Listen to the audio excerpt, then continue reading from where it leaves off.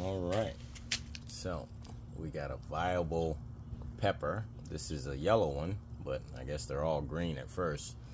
And then we got this cucumber plant starting to take off here. So hopefully those look real good real soon. Our tomato plant still going. We got some yellow buds in there. You can see yellow buds signifying we're gonna have some tomatoes soon. Then over here, our mullein plants doing pretty good. This guy here is flowering. Like, that thing's over about 5 feet tall.